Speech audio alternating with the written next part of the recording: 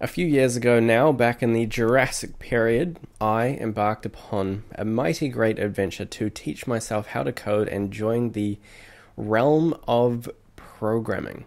And since then, I have learned a lot, and reflecting upon this experience, there are many things that I would do differently if I had the insight that I have in the current age. So I figured there'd be a bunch of people out there that might be interested in knowing the things I wish I knew before I got into programming.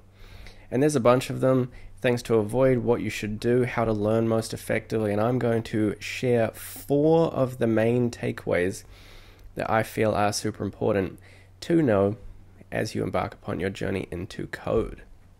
Starting off with number 1. It's probably not what you expect. GitHub. When I was learning how to code, it was a milestone if I could just know a programming language or write some lines of code effectively, let alone understanding the programming ecosystem, what GitHub is, what Git is, and all of the online tools and technology that I use on a regular basis in addition to writing code. Now you might be wondering, James, why do I need to know about a code versioning tool early on in my Learn to Code journey? And there's a really good reason, and it's actually not one that GitHub markets itself actively for. It's because when used appropriately, GitHub can be the most powerful learning tool that you have in your disposal. Essentially, if used effectively, you can index everything that you know inside of this god tier knowledge bank. And it works as an extension of that wee little noggin. We have small little smooth brains. So if you can utilize GitHub and save all of your code there, index code examples, and start doing that from inception, you're just going to exponentiate this learning resource that you always have at your disposal. I wish I did it earlier. It's pretty easy to get up and running with, but it's absolutely something that you should have on your radar, and you should build it into your Learn to Code journey from day one. I have a video on my channel as to how you should do that, breaking down the process explicitly. That will be linked in the description down below. If that's interesting to you, check that out. Number 2 is what I call learn versus do. I teach people how to code on YouTube, and I get a lot of messages from people who are like, okay, I've been learning the same thing for about 6 months now. When should I start doing? And I'm like, say who, what now? If you want to learn to code in the most efficacious manner, in my opinion, you want to learn the bare minimum you need to know to start getting your hands dirty. And, that means going from the learning, the intake of information, into the application phase as rapidly as possible. And, the question crops up, how do I know when I'm ready to start applying my knowledge? And my answer would be, there's only one way to find out. And I just think that, programming is application, doing, writing code, running applications, building programs to do a particular, server purpose or a certain utility. And the sooner you start doing and stop learning, well, you never stop learning. Doing is a part of the learning. But instead of just intaking the information, start putting it into practice in new contexts. Solve your own problems, doing all of that stuff. And the sooner you do that, the better programmer you will be, and all the faster because of it. Absolutely something I'd highly recommend. And just remember that the downside of doing it this way is that you will find you get stuck. But that's just part of life. Half of being a programmer is being stuck and finding a way to circumnavigate or overcome any hurdles or obstacles you may encounter.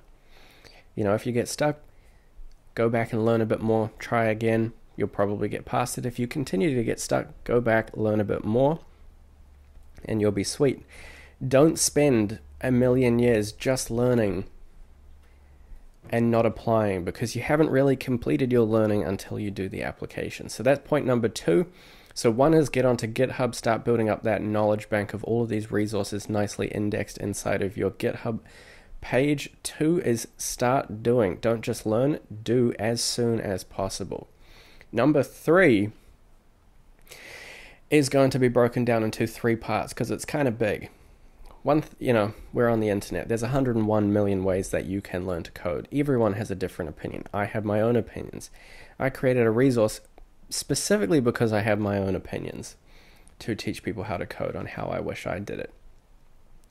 The point is that one of the problems, you get paralysis of choice. When you have too many things to choose from, too many people saying you need to do all of these things to consider yourself a programmer, are you going to be able to do all of them? No, you're literally just writing yourself a step-by-step instruction for failure. So the first thing you need to do to avoid this, because, you know, once again, there's a thing called the Dunning-Kruger effect, and essentially you come into a new, well, moral of the story, you start off with no knowledge, and you realize that there's so much knowledge that you have to learn eventually, and it's just so overwhelming, and everyone tells you how much you have to learn. So we're going to avoid that from the beginning.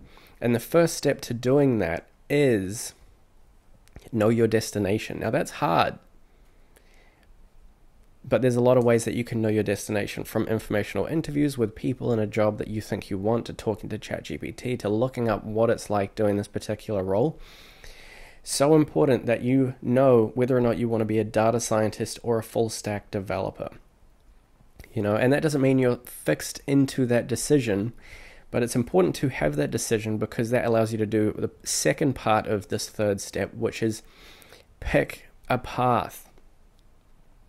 Don't spread yourself too thin. Don't try to do everything simultaneously, because it's impossible.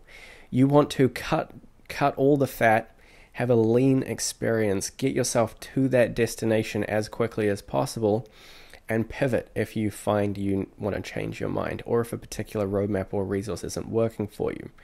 For example, I have a Learn to Code roadmap. Anyone can go through it for free. It's linked in the description down below.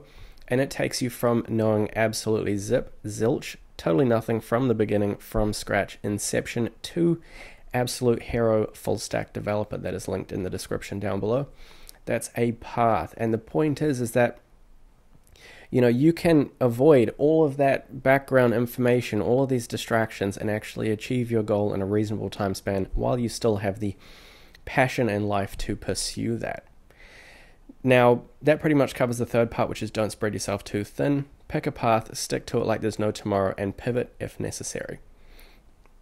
Now, the last point, saving the best for last. This is huge. People always muck this up, and you know, they're just making their life infinitely harder. And it's that you need to do less more often. Do less more often. You know, people will be like, well, I can tell that some people who follow my resources, they'll do 8 hours every weekend over the course of a month. So they're doing, what, 24 to 32 hours in a month, which is a lot. That's a lot when you're learning to code. However, they'll do 8 hours of work on a weekend. By the next weekend, it's all fallen away. It's, you know, dust in the wind in terms of that knowledge, and it's just not an effective way to learn. You're so much better to do 30 minutes every day. I like a 30-minute window. It's person dependent. 30 minutes every day is infinitely going to be the more effective way to learn to code. Do it regularly. Slow little bites, but regularly done, 1% every day, and you will once again exponentiate your growth, your knowledge, your capabilities off to the moon in absolutely no time.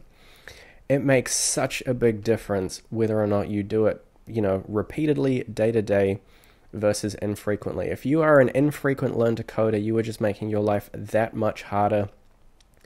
Don't do it that way. Obviously, if you have to do it that way, you have to do it that way, and full power to you. But if you can do less more often, I'd highly recommend it. It's just going to be a more effective way to learn. It's going to save you a lot of time, a lot of energy, and you will reach your destination, your goals and objectives that much faster.